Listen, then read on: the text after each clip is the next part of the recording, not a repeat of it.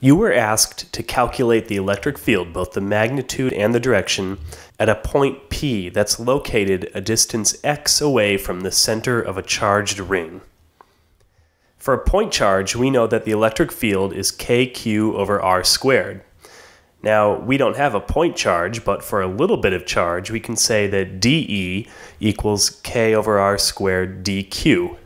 So consider a little bit of charge on the ring, we'll call it dq, and that little bit of charge produces a little bit of electric field at point P, we'll call that dE.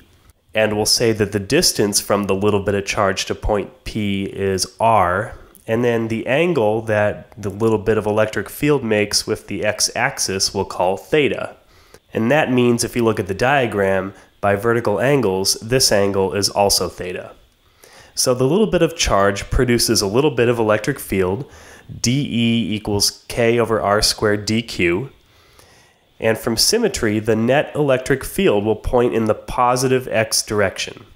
If you imagine any point on the ring has a point on the opposite side of the ring that will cancel out the vertical components, so we'll only have something pointing along the positive x direction.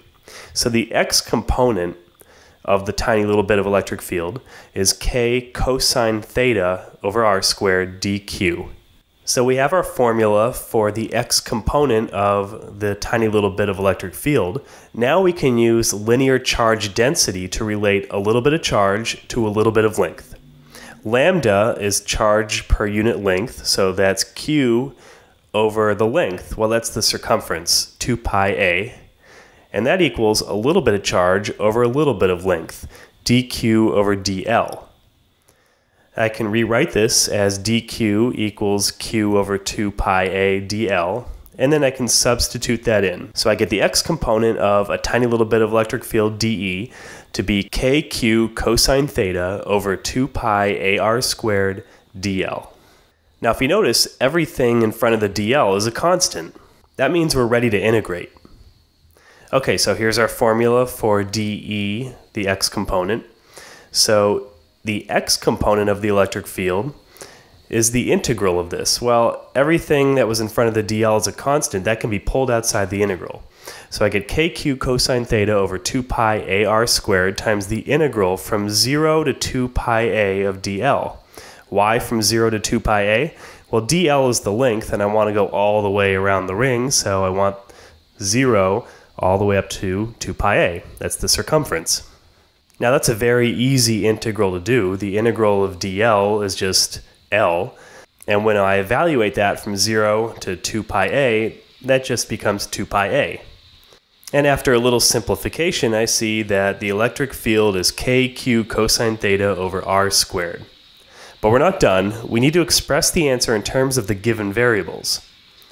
Okay, so E equals kq cosine theta over r squared. If you look at the diagram, there's a triangle that I can make. Here's the angle theta, here's r, here's x, and here's a. And from this triangle, I can see that r equals the square root of x squared plus a squared by the Pythagorean theorem. I can also see that the cosine of theta is x over r, which is x over the square root of x squared plus a squared. So substituting in for r and cosine theta, I get that the electric field is kqx over x squared plus a squared to the 3/2 power. And that's my final answer. So now I have the magnitude, and I also have the direction. It points along the positive x-axis.